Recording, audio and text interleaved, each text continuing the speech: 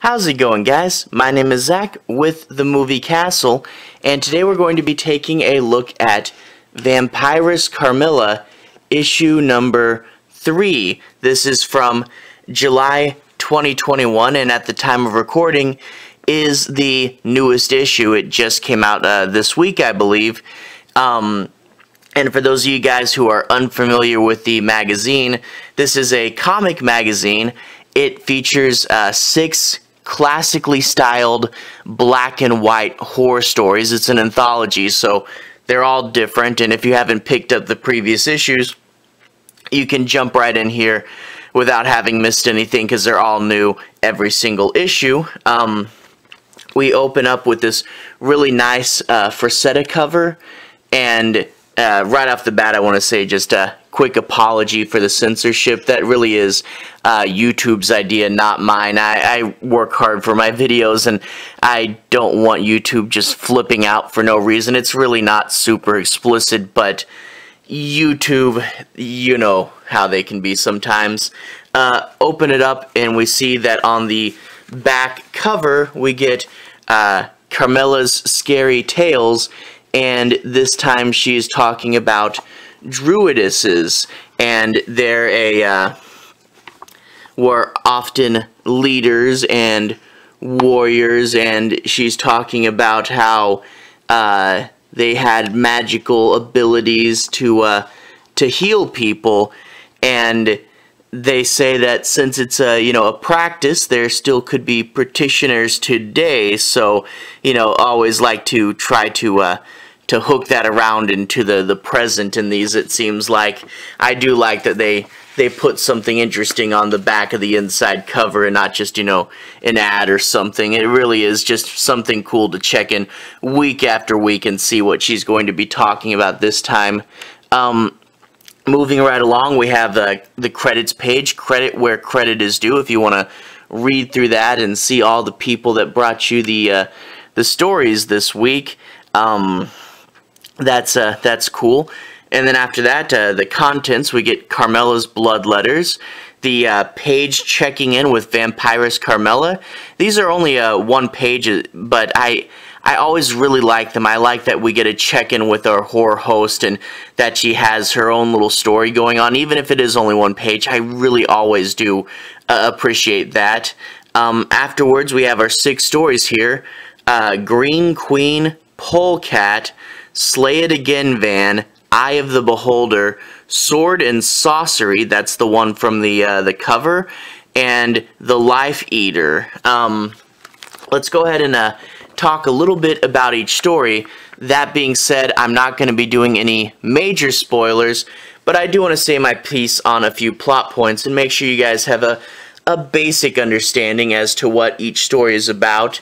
The quick check-in, the page with Carmilla there. You see she's bathing in blood, being a vampire and all that. And one of the creatures at her castle is actually Elizabeth Bathory, and she's preparing the blood bath for her. So, kind of a fun tie-in and see who all exactly is on, her roster of, creatures from hell that she's hosting at Dracula's castle. Moving along, our first story, Green Queen there. Green Queen, we get this this model there taking photos of her in a supposedly cursed jungle, and we get the creature from the Black Lagoon inspired monster there that is sneaking up on them, and the monster will of course come after the girl, as quite often monsters do, and drag her under the water where they cannot catch up and presume her for dead. Now, we cut forward in time 20 years later, which I always do like when they, take a classic story and then you get some twist, whenever you see 20 years later, you're like, okay, something crazy and different is going to be happening with this story.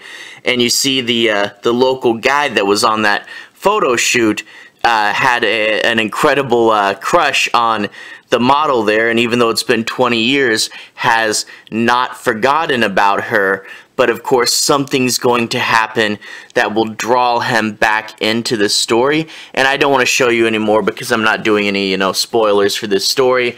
But I do really like when they take a classic monster and kind of shuffle the pieces around where, we know the gist of the story, but we've, not seen anything like it, exactly before, taking the familiar and making it a little unfamiliar there.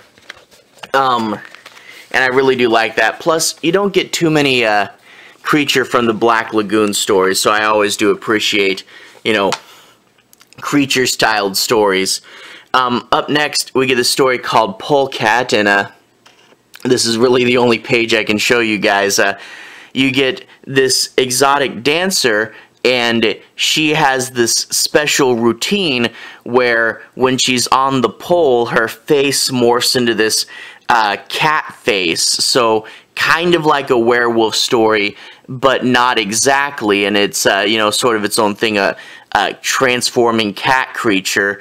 And you get this guy who's been coming to the club every day for a month, and he says he's a famous writer dealing with topics of the supernatural, but he presents them more in a scientific way, and he wants to study her and invites her back to his home for a private dance for $5,000. But of course, you know that this is the Creeps. Maybe there's more to meets the eye than what's going on there. So a pretty cool story, and I did like the twist. It, kept it really interesting towards the end, and it's, like a vampire, but different, and it's, something, again, we haven't exactly seen before. And, you do the classic monsters over and over again, shaking things up and keeping it fresh, so it's not exactly a werewolf story.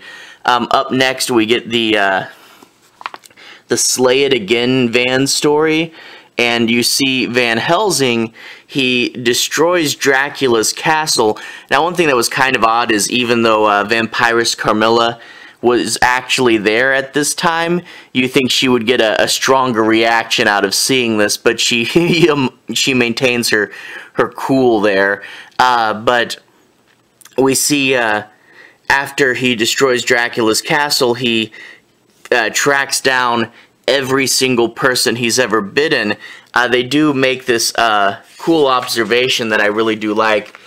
He's giving a speech about vampires later on, and he talks about how vampires are very obsessive, like they'll have to count stones and stuff.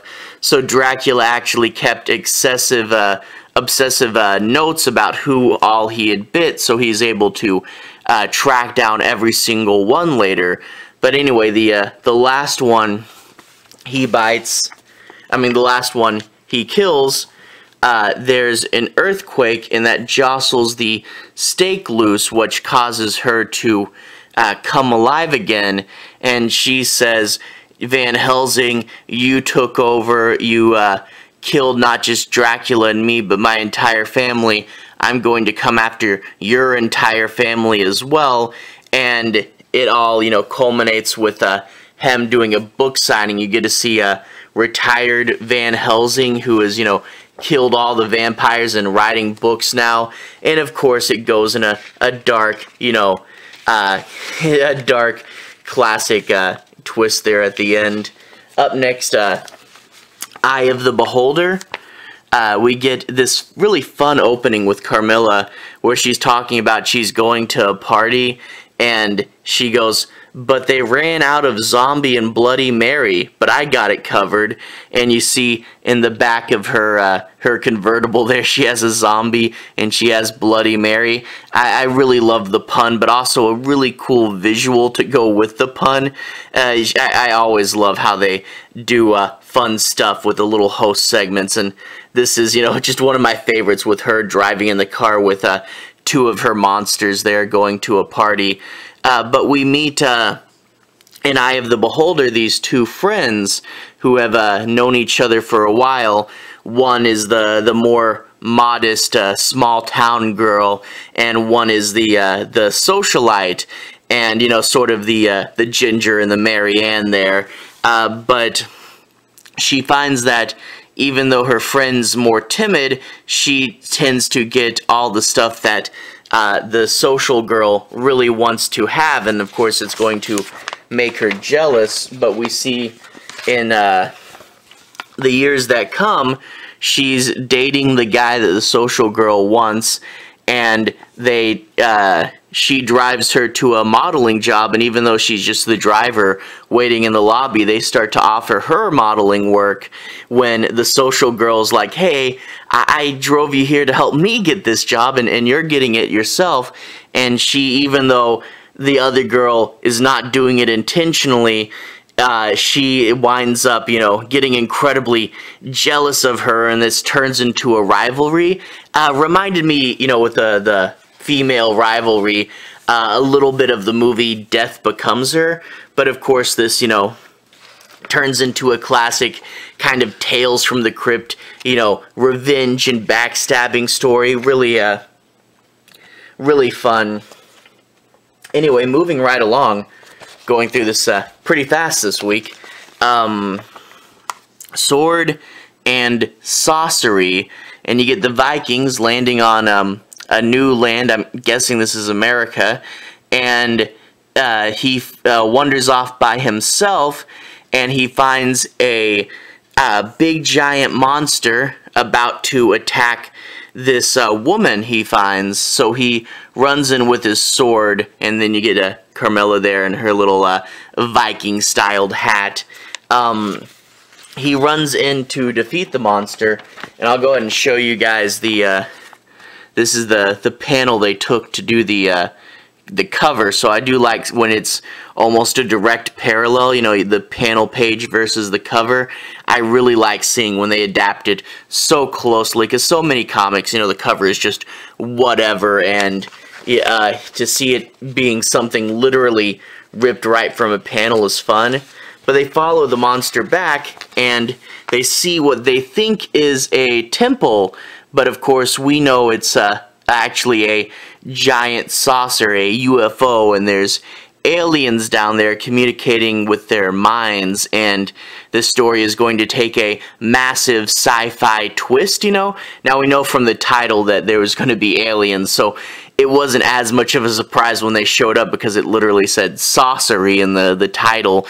But it is a fun twist to combine these two genres, and The Creeps and Vampiress Carmilla are both horror magazines, and I do like they stay primarily rooted in horror, but it seems like about once an issue we'll get something that's a little bit off topic but still enjoyable, and that, shakes it up and keeps it fresh. But only doing one an issue really keeps it from losing track of its themes.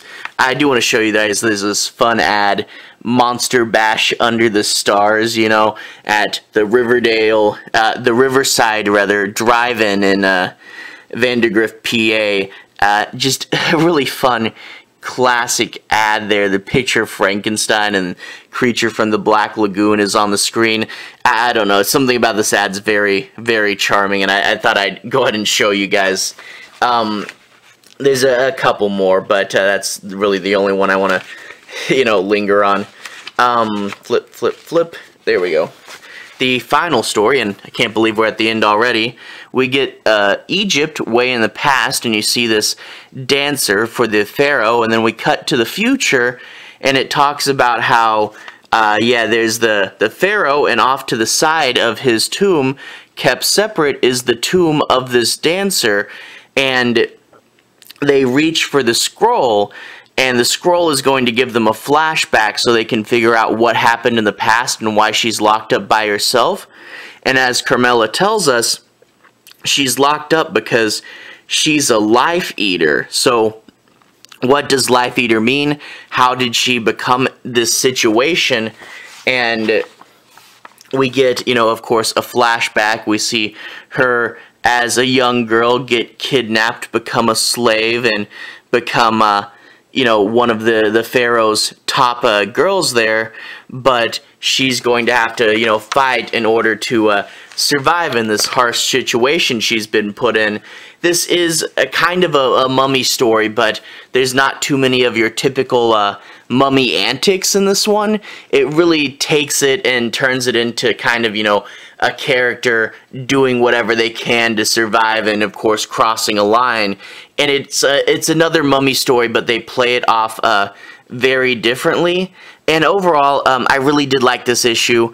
They really took a lot of the classic monsters ideas and mixed them into something new and unique. So it's a lot of creatures we'd seen before, but this issue really did take the time to present them in different ways, and I really do like the inventiveness we had here. And also, I do want to say, in the story with the two girls, they were going to go, she was going to go on a date with this guy.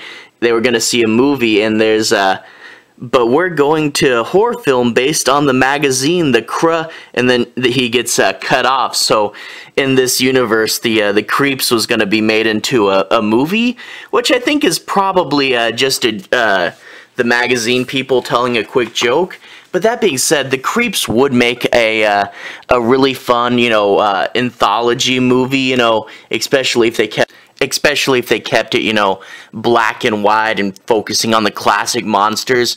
That would be really cool. I mean, there's several ways you could go with a Creeps movie, and if they ever did that, I would be super, super excited. So, it's probably just the creators having a bit of fun, but I would totally watch a Creeps movie if there was one. I mean, hey, it's a comic. You could even do it animated if you wanted to. But I'm curious, you know, if they made it into a movie, would they focus on the classic monsters? Would they keep it black and white? Would it be live action or animated? And yeah, I would be curious, you know, you could even do like a TV show or something. But again, probably just a throwaway line, and I'm reading too much into it, but it would be fun. Anyway, that being said, Vampiress Carmilla, issue 3, steady, just like all the past issues for this series were. And if you haven't been picking up, I'd recommend you doing so. And if you're a fan of the past volumes of Carmilla or the Creeps, I definitely recommend continuing to pick this up, because another steady issue, and I really did enjoy that. So anyway, to everyone who's watched so far, thank you for watching. To everyone who's liked and subscribed, thank you. You are really helping the channel out. I'll put a relevant playlist on the bottom if you want to see more. Should be my Creeps and Carmilla playlist. If you want to see more, click there to see more. Anyway, have a good day. I'll see you guys again very, very soon.